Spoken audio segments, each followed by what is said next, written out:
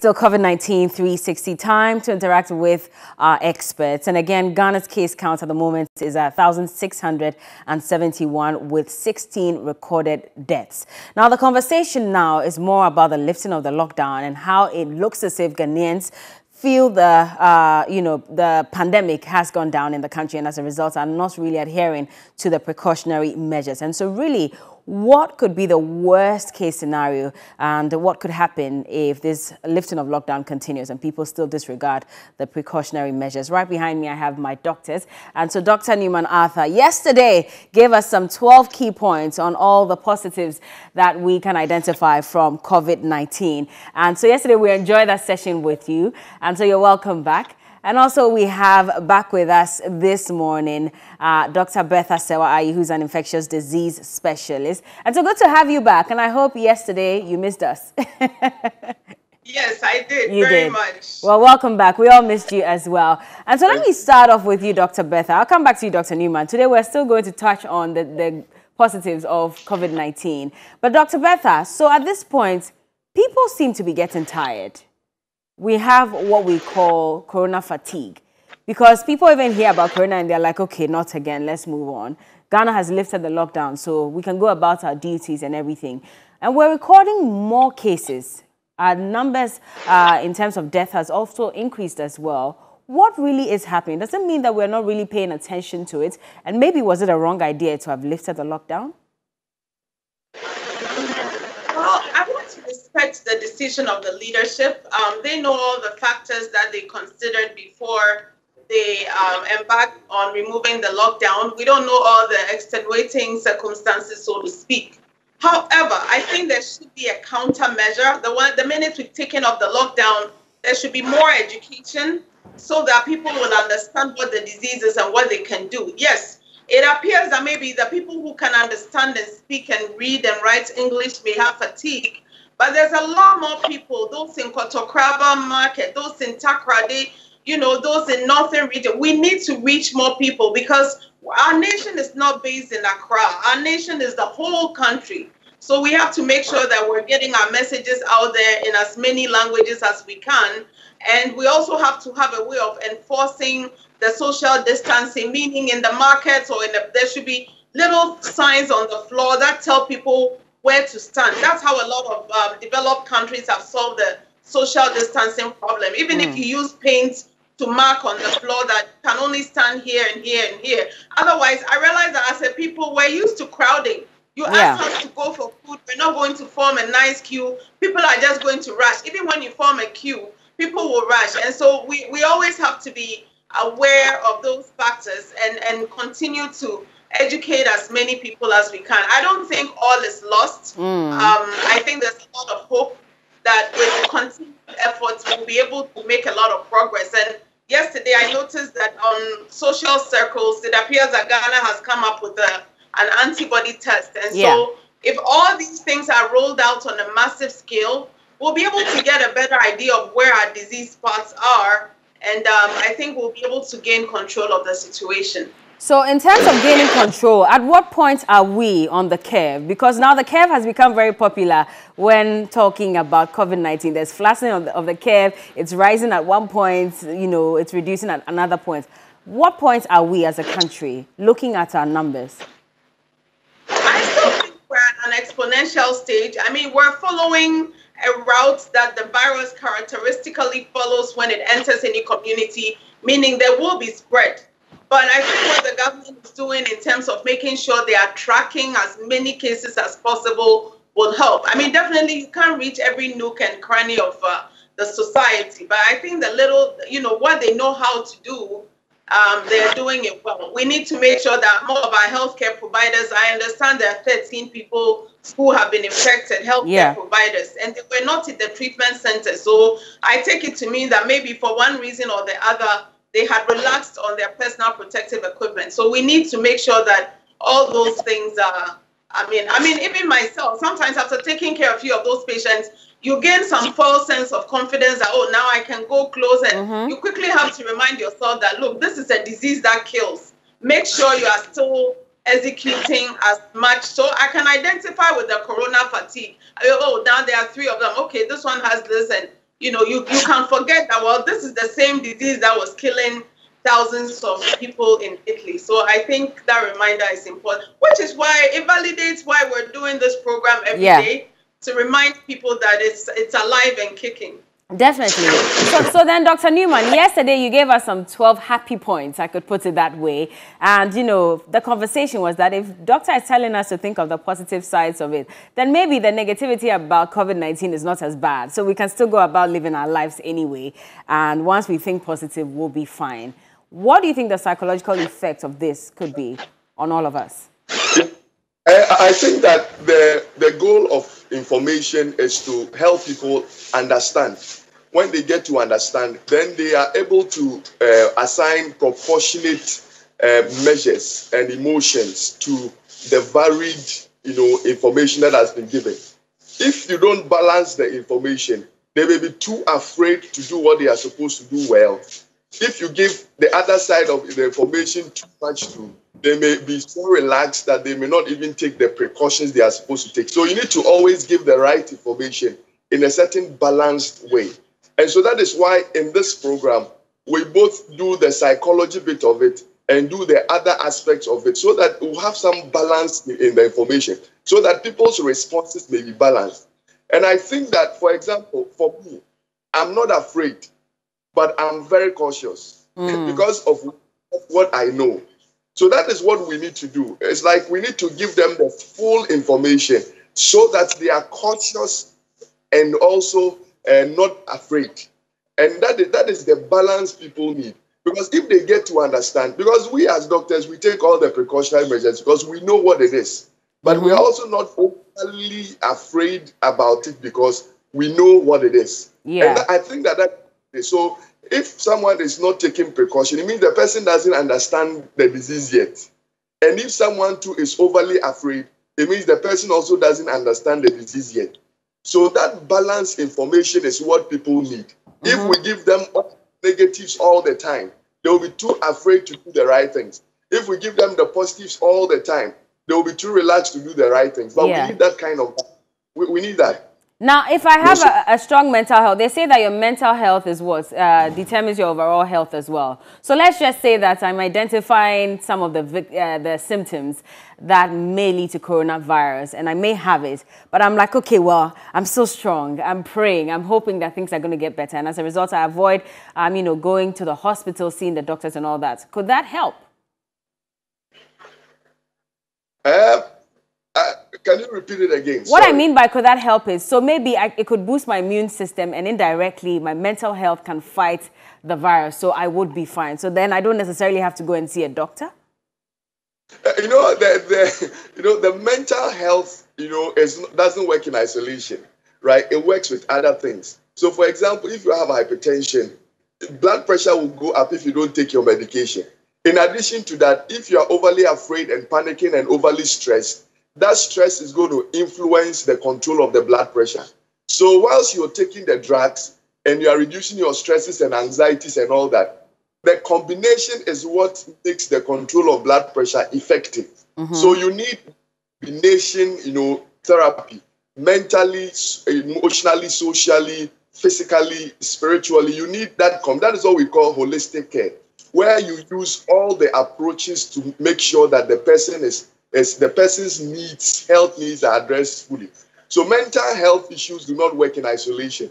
In addition to mental health, with all the physical, social, and spirituality, the combination is what makes sure that people, become totally well, right? So okay, I have positivity, I'm not afraid and all that. So the virus won't do what it has to do. The virus may be doing what it has to do, but you need both, everything we are telling you, together to be able to make sure that the person's holistic health care needs are met. So that is what it is. Okay, Dr. Bertha, yesterday there was a report about some 10 food vendors and 3 taxi drivers who tested positive for COVID-19 at the Achimota General Hospital. And these are people who may have come into contact with God knows how many more people. How bad could this be?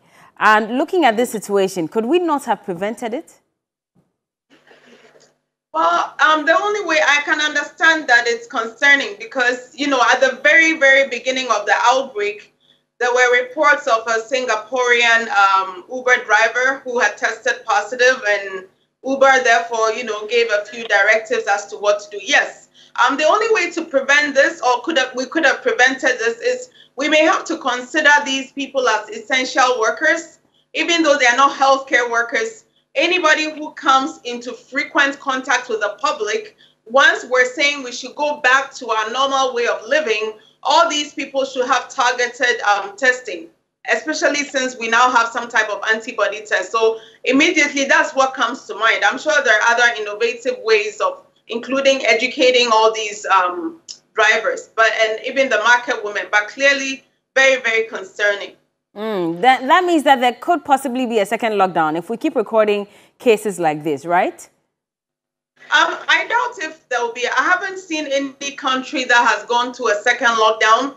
They would usually extend their lockdowns, or maybe they'll say we're gradually easing back. But we lifted it in a way. Although I won't say we've completely lifted it, because we're still practicing social distancing. The fact that our schools and our churches are not meeting, we still have funerals limited to, I believe, less than 25 people. Those are all very, very important measures. So I think that we should not certainly go back to school.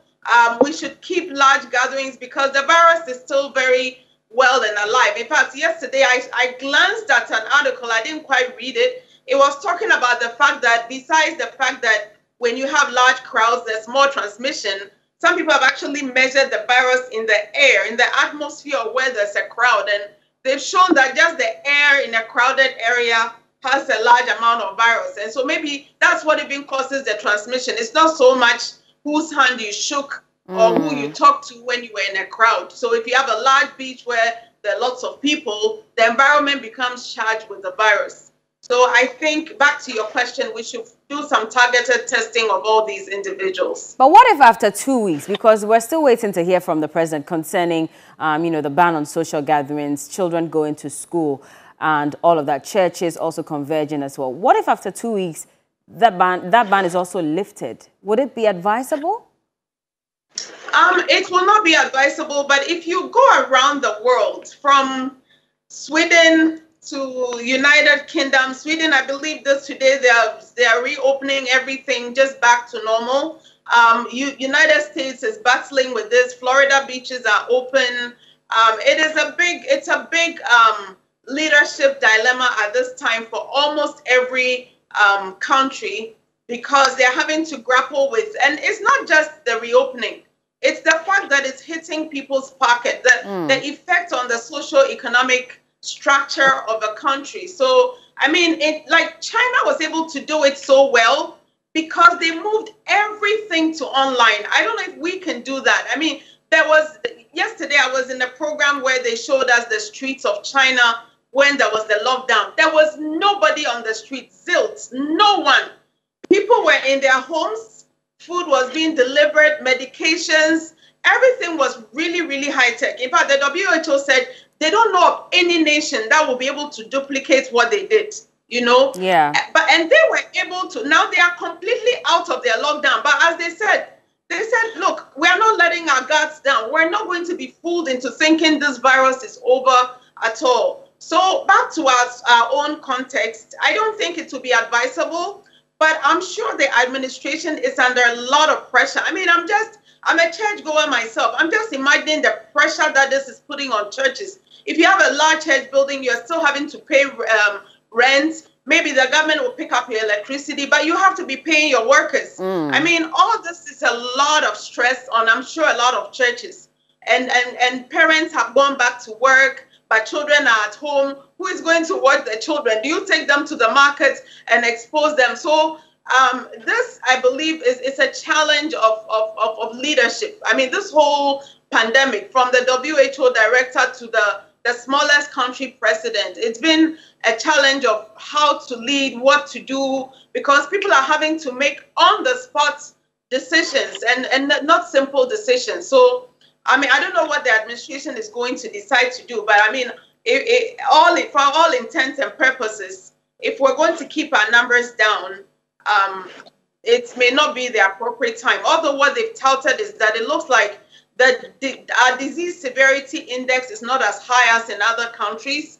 People seem to have mild cases for God knows what reason. Okay. Now, Dr. Newman, there was a funny video I came across last week. I think it was in India.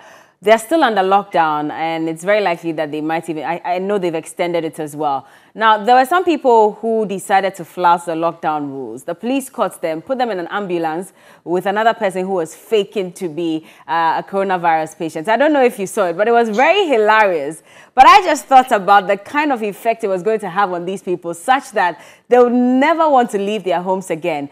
Coming to Ghana, we have lifted our lockdown, but there's also a directive to wear your face mask and also to educate more people. Can we start adopting some of these interesting, measures in order to let people really understand how serious this is? And what could be the effect it would have on all of us?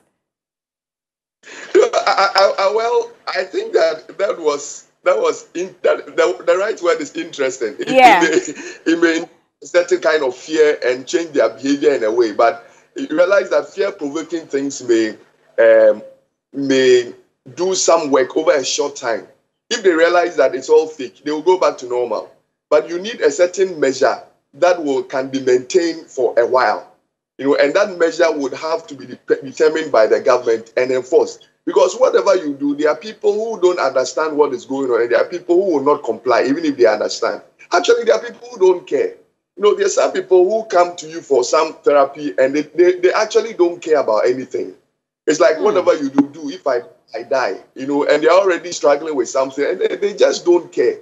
And so if those who don't care will put everybody else's life in danger, then we need a certain measure by the government, which is in the confines of the law, where there's an agreement that this is the measure and this is the appropriate, force or the appropriate measure to use to control a certain human behavior. And that would help. But we can't allow people to do what they want to do. Right, but that measure should be measured based on all the consultations from all kinds of angles to know that this is appropriate, and let's implement it. Because whatever you do, there are people who just don't care about anything, and those just have to be controlled. But is it not funny that once we're all out going about our duties and people are being asked to wear their face mask, it looks as if the conversation about washing your hands regularly, using the sanitizer, that has gone down the drain, and everybody seems to be focusing only on making sure I have my face mask. Yeah, it's the information. You see, the brain is very, very powerful. Everything you hear, everything you see, the brain will process it. It goes into all kinds of things, results in a certain emotional response, then an action is taken. Right? So it starts from the information level. And I keep saying, we think everybody watches TV or everybody listens to the radio. They don't. And a lot of people follow. So they go to town, they see a lot of people with masks, they also want to wear because of what they see. And that is purely that. If the education doesn't go down too well, you can't expect people to do what they have to do, because what they see or hear or whatever it's happening around them, it's likely. For example, if they enter into a community and there's nothing even happening in the community, but everybody in the community is wearing a red dress, the likelihood that the person is going to pick a red dress and wear will be very high, because they've seen a group of people wearing and they feel odd, and they may assign meaning to it, and they are likely to follow. And that is human behavior. Human behavior is modeled after many things that people see or happen in a certain environment. So if everybody is washing their hands, everybody is in face masks, it is likely that someone would fall in place. Let me give you a typical example. Let me use a school as an example. I work the Wesley Girls High School, right? You go there in the first month. Let's say if you're a first year student, the first month, you came with all your baggages, right? Everything all over the place. But, within a week, everybody seems to fall in line because they go and meet a certain system that is so robust, so structured, so ordered. Everybody is doing everything in a certain particular way. You go and speak to them in the first week, everybody is all over the place. By the next week, you go and the same students who came from outside and they are doing everything they want to do now are falling in line because of what they go and meet. And that is what it is. So behaviors can be modified in several ways, especially if we maintain a certain kind of structure and measure. In Africa, we do things because we don't really have a certain way of doing things. So anybody who comes into society does not follow. But if we have a certain structured measure around this season, everybody else is likely to follow. Okay, all right. Well, there are some questions from our viewers as well, so Anita will handle that. Okay, so this one says, hi, Bella and Anita. Oh, good morning. My name is Emmanuel Edu Ntiamwa from Sound. Please, I'm asking that the face mask during the evening time, I don't see people putting on the mask. My question is that, does the virus not spread in the evening? Because most people don't put the nose mask on in the evening. No. And this is in relation to, you know, countries that have come up with curfews as well. Because sometimes they ask that, does it mean that the virus only, you know, is transmitted at a certain time and not a certain time? Dr. Bertha? No, I mean, clearly it's transmitted all the whole day. And the question reminds me of the mosquito nets, you know, those who have, I mean, when we were, and I went to Wesley Girls, by the way, so when Dr. Newman was talking, I was laughing. I mean, we had to use mosquito nets when we went to bed. And it was good. It protected us at night. But the question that people have asked is that, okay, so you use a mosquito net at night. So what about during the day when there's no mosquito net? What will you do? I told them, well, you are more awake, so you are more likely to drive the mosquitoes away yourself just by virtue of your movement. So yes, the person has asked a good question. The mask should be used probably until you are going to bed and you know you are not going to interact with other people. It's not a daytime mask at all. Okay. Okay, so I guess he has been answered. This one says, hi, Anita and Bella. Please ask Dr. Bertha how the first person got the virus and what is the difference between the coronavirus which occurred in 2003 and the coronavirus now? Yeah, so they are actually very, very similar. They have what they call 96% homology, meaning when they look at the genetic material of the virus, it has only 4% genetic material that is different. And it presents pretty much the same way, except that one had a high mortality, about 30%, meaning 30 out of 100 people died, whereas this one has a mortality of 1%. Secondly, they both started in China, from a district in China. So there are a lot of similarities, which makes people think, did someone tweak the same virus a little bit? And that's why we have this, but I don't want to go there at this time. And it also explains why this one is called SARS-CoV-2, because it was so similar that instead of just calling the other one SARS, that one became renamed as SARS-CoV-1, and this one is SARS-CoV-2.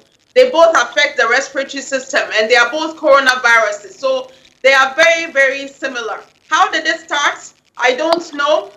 We just know that it has almost a good portion of this genetic material seems to be similar to the coronavirus found in bats. And people have questioned, is it the type of food that the Chinese were eating? I don't know, because even in Ghana and Kenya, our scientists have been doing studies on coronavirus bats forever. And we know that our bats carry some type of coronavirus. They're just not able to cross over and infect humans. And I keep giving the keyhole analogy that animal viruses cannot infect human viruses because they don't have the apparatus to open the door to our cells. So somehow, when they're able to make a photocopy of a key that can open the doors to our cells, then they come in. So some type of mutation must allow an animal coronavirus to obtain the key that opens the doors to human cells. And so that is why this disease is being called a zoonosis. We don't know whether it started in a lab, but there was a book that was written by somebody in 1980.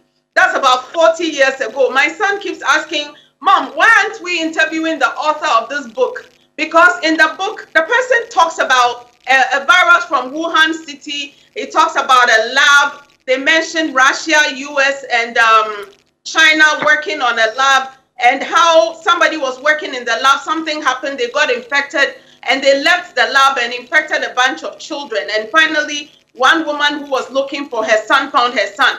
But the difference is that the virus in that book was attacking the brain, and the brain melts within 4 hours, except this little boy was not dying. I mean, there's so many similarities between that book written 40 years ago, the city, the location, the lab, the countries involved, even professors who were fired from their jobs because they were selling information between countries, that people have wondered, is it the same thing? Did the author know something about this thing that's going to happen 40 years later? But you know what? At this point, we want to focus on getting better. Yesterday, I was giving an analogy to someone that if you have bees, a swarm of bees in your house, and they are biting everybody, your immediate goal is to protect people.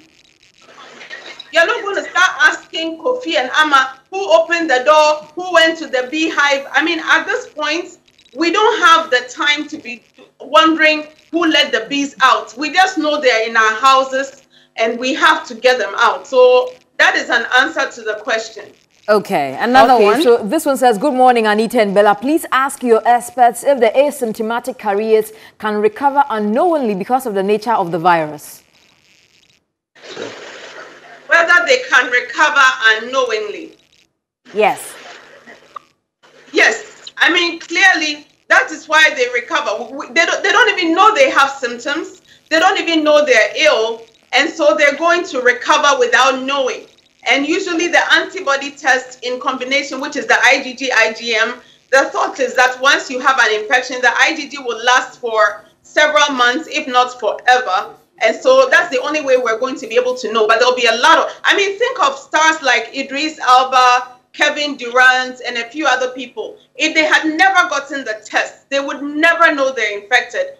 And I think the last time I was sharing the story of a family where the 6-year-old was PCR positive, antibody positive, and if it wasn't because it was under a research condition or maybe the physician decided to test all of them, that little boy would never know that he had it. We wouldn't know the 2-year-old in the house has even had it and recovered and never showed a sign. So I hope that answers the question. Okay. Okay, so this one says, good morning, Bella and Anita. I've been having sore throat for about 2 months now. I went to the clinic several times and I've taken a lot of medications, and I'm crying to you through to get me through to any doctor to find out whether it can be COVID-19 and how long a symptomatic person can live. So a sore throat for 2 months is concerning. The person needs to, at least, if not, the person, I think at this point, the person needs an ear, nose, and throat physician to look down their throat, because most causes of sore throats, group A strep, mild coronaviruses, infection, or whatever, they usually last about a week. So if you have symptoms for 2 months, you have to think of where what causes sore throat. It's inflammation of the larynx and the nasopharynx, mostly the larynx, your voice box. So, and it can be several things. It could even be tuberculosis. Tuberculosis causes a form of laryngitis. So if you've had a sore throat for that long, somebody needs to be looking down. It could even be cancer, for example. You would think it's a sore throat, but there's something growing on that part of the respiratory lining. It could be cancer, tuberculosis. It could be anything. Sometimes it could even be a thyroid tumor pressing on the larynx. So it shouldn't be taken lightly. The person should ask that they be referred to a higher level where a specialist will look down their throat to make sure if it's just a simple sore throat or it's something else. Okay. Well, on that note, doctors, thank you so much for speaking to us. And Dr. Newman, definitely tomorrow. I don't know if you're going to give us some more, you know. What we're looking for is more hope, right? And Dr. Newman Bertha is a clinical psychologist, and also Dr. Bertha Sewa Ayi. Thank you always as well for coming through for us. And she is an infectious disease specialist. Have a good day. We do for teleconsultation. You know, definitely. But have a good day. Thank you so much. And well, yes, it's still COVID-19 360.